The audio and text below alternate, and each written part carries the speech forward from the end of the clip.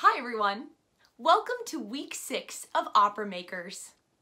Today, composer Chris Thornborrow is going to tell you all about the technique of word painting. You'll even get to compose together. Don't forget, we love to hear from you. Share your creations with us online with the permission of your parent or guardian, on social media by tagging us at Canadian Opera and using the hashtag OperaMakers. You could win a pair of tickets to a 2021 production of your choice, you guys. There's a new winner every week. All right, are you ready for some word painting? Let's go.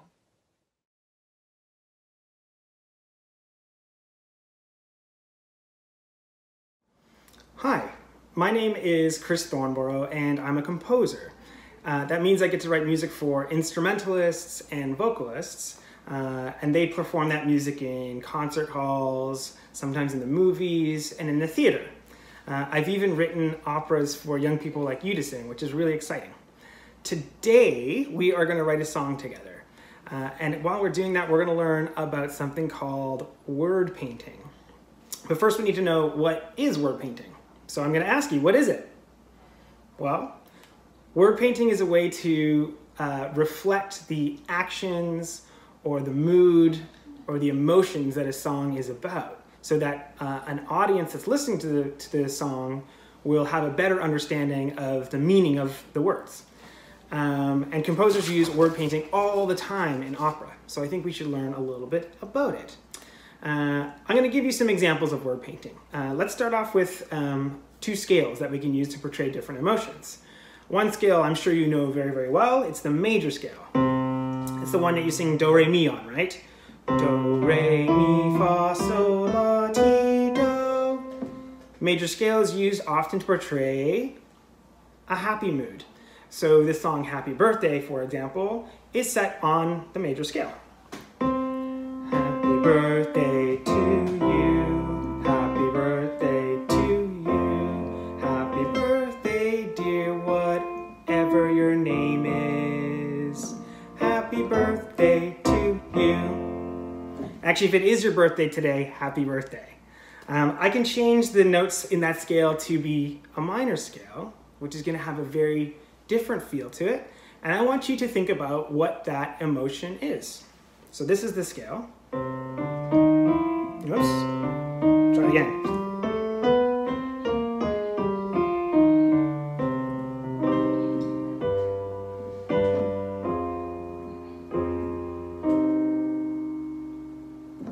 So for me, I think the minor scale in this particular example that I played might portray the emotion of sadness or sorrow.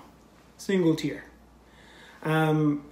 Maybe we want to set a scene. So let's say you and I are writing an opera together, and we have gotten the words to a scene that takes place in the middle of a thunderstorm. Kind of scary, right? I don't know if you've ever been in the middle of a thunderstorm, but they can be pretty loud.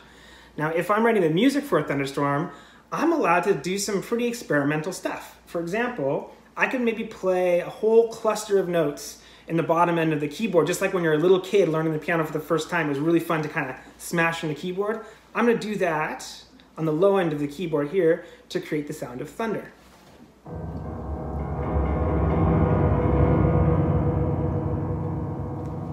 Kind of scary, right? Maybe we're writing a different scene now in this opera, and it takes place in the forest on a bright sunny day. And what do we hear in a forest on a bright sunny day? Well, probably the sounds of robins and chickadees and sparrows singing joyfully in the trees. So I might write a completely different melody than the thunder that I just did to evoke those sounds of nature, and that is word painting.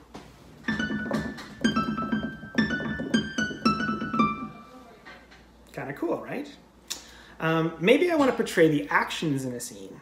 So let's say we're doing an opera now where there's a big race. Well, I might choose a tempo and some harmonies and really fast notes to portray the sound of a race.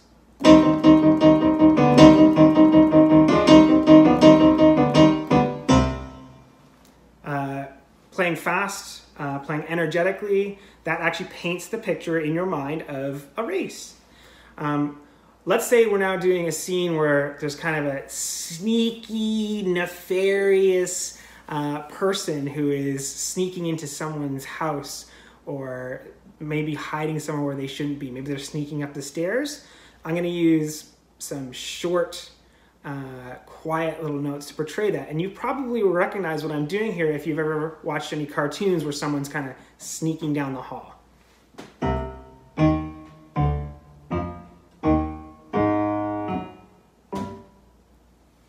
Sneaking. Okay, so I think we have a better understanding of what word painting is. Now let's see if we can apply that to a song. Shall we get started? Let's do it. So I've actually prepared some lyrics for you about one of my good friends, Rusty. Rusty happens to be a puppy. He's my parents' dog, and he's absolutely adorable, and I thought it might be fun to write a simple song about his shenanigans. So these are the words that we are going to set. You ready? So, Rusty was a puppy who was always super hungry. He couldn't wait for dinner such a long, long time. So he snuck downstairs to find himself a snack. Step by step, down the stairs. Rusty's tummy grumbled. Rusty's tummy growled. When suddenly he spotted his human friend eating a sandwich. So Rusty licked his chops and he began to drool. What would he do? What would he do? Kind of a fun little song that we're going to do here. Let's see how we can word paint that. So the first thing we should do is set the mood. Now this song is about a puppy. Puppies make me pretty happy. I think this should be a happy song, even though he's probably going to get into a little bit of trouble because he seems to want to eat that sandwich. So I chose a major key for this song, just like the Happy Birthday song, all the notes of a major scale. And my first little melody goes like this.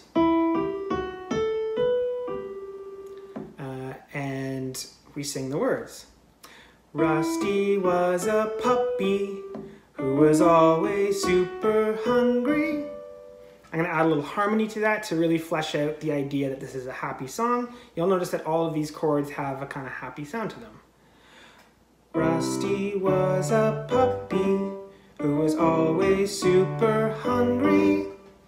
Now, what's the word painting that's happening here? Well, there's two things happening. First thing is that it's set in a major key, which creates a happy sound. It's relatively quick, which kind of gives it a little more energy. But I want you to listen to the shape of the melody and see if it reminds you of how puppies behave when they're kind of wide awake. They're kind of like bouncy, right? Notice how the notes go up and down and up and down. It's the same motion of a puppy that's kind of jumping around and playing around. Let's try singing it together. So I'm going to sing it once, and then you can try singing it with me. Rusty was a puppy who was always super hungry. Try it with me now. Rusty was a puppy who was always super hungry. Pretty cute. Okay, so now the next line is, he couldn't wait for dinner such a long, long time. Now there's a word in there that you hear twice that we can really use to word paint. And that word is long. How can we word paint using the word long? Well, I think we can be really literal. We can actually stretch that note out for a long, long time. Let's see how that works out. So the melody goes like this. He couldn't wait for dinner such a long, long time. Okay? I'm going to add in a little more harmony there just so you can hear it one more time and you can really hear like, yeah, that is a long time, the way I'm holding that note. What I actually put on those notes is something called fermata. So maybe some of the older opera singers who are watching this video know what that is. A fermata in music is something that makes you have to pause on a note for a little while. Get it? Pause, puppy? Anyway. He couldn't wait for dinner such a long, long time with that melody. He couldn't wait for dinner such a long, long time. Okay, let's put those melodies together from the top. I'll sing it once, and then you can try singing it back with me. Rusty was a puppy who was always super hungry. He couldn't wait for dinner such a long, long time. Try singing it with me now. Rusty was a puppy who was always super hungry. He couldn't wait for dinner such a long, long time. Okay, so you remember in the first part of this video, we talked about the action of sneaking. Do you remember what we did to create sneaking sounds?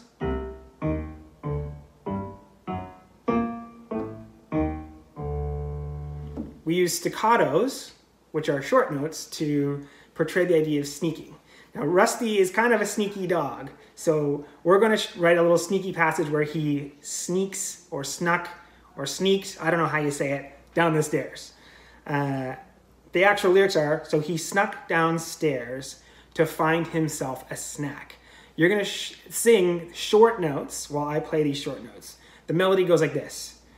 So he snuck downstairs to find himself a snack. Let's add the next part too. Step by step down the stairs. Now that melody's kind of going in this kind of motion, and we're talking about going down the stairs. What kind of word painting is happening there? Well, we have notes that are kind of portraying the action of going down the stairs. Let's try singing that one more time, and then we'll add in the harmony. This is a sneaky going down the stairs passage, and the music is painting that by going in a downwards motion and by using short notes to portray the idea of sneaking. It goes like this. So he snuck downstairs to find himself a snack. Step by step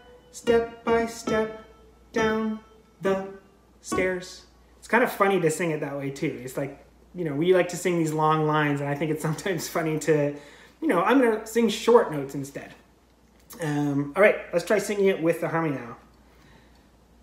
So he snuck downstairs to find himself a snack. Step by step down the stairs. Okay, so I use kind of high notes there. We're now going to move to yet a different emotion and try to portray that. And that's one of Rusty being really hungry. Now, if you've ever been really hungry, and I think everyone has at one point or another, I'm really hungry right now, our stomachs rumble and growl. And it's kind of this low sound. And I want to do that in the keyboard. Now, it's not as rumbly as the thunder that we talked about earlier. Maybe it's a little higher up here, maybe in this range. But we're going to kind of use these notes to portray the idea of a rumbling tummy. So the words are, Rusty's tummy rumbled, Rusty's tummy growled. And rumbling sounds are kind of close together, like gross, right? We're going to put the notes really close together as well to show that Rusty's tummy is rumbling. So it sounds like this. Rusty's tummy rumbled and Rusty's tummy growled. That's a really low note. If you can't sing that note, you can just sing a little bit higher. Rusty's tummy growled. We can sing a little bit higher if it's too low for you. And when we sing those low, close together notes like that, we get this idea of, yeah, he's got a really grumbly tummy. And I'm going to reinforce that with some rumbling sounds in my low notes here. So it's going to sound like this. Rusty's tummy grumbled and Rusty's tummy growled. Right? Rumbly and crunchy. The next part, I thought we would Well, let me ask you this. For those of you who have a puppy, who have a friend who have a puppy, what happens when a puppy sees its human friends or the owners of the puppy? They get super excited. Puppies look at their owners sometimes like they're their heroes. So I thought we could use some heroic music to portray that. So we do kind of like this. When suddenly he spotted his human friend. And I'm going to set that with heroic harmonies like from a superhero movie. So, when suddenly he spotted his human friend. But then he notices his friend is eating a sandwich. Eating a sandwich. And since Rusty is really hungry and his friend is eating a sandwich, Rusty thinks he should get a sandwich too, right? Let's try singing that. When suddenly he spotted his human friend eating a sandwich. And you can hear that shift of emotion from loving his human friend, but wanting his sandwich so bad. And so we're using harmony and melody and different energy of notes, so really heroic notes, to portray the best friend, and then thinner sort of staccato-y notes for eating a sandwich. Let's try singing it one more time. When suddenly he spotted his human friend eating a sandwich. And then we're gonna get back to that rumbly kind of gurgling stomach thing because we're gonna be talking about hunger again. And Rusty licked his chops and he began to drool. I'm gonna make the note a little longer to portray the drooling. And then our final line, what should he do now? What should he do? And we've created this song. The last thing I'm gonna do before we move on to the next part is just play you back the whole song, and we can sing this together. Rusty was a puppy who was always super hungry. He couldn't wait for dinner such a long, long time. So he snuck downstairs to find himself a snack. Step by step down the stairs. And Rusty's tummy rumbled, and Rusty's tummy growled. When suddenly he spotted his human friend eating a sandwich. And Rusty licked his chops and he began to drool.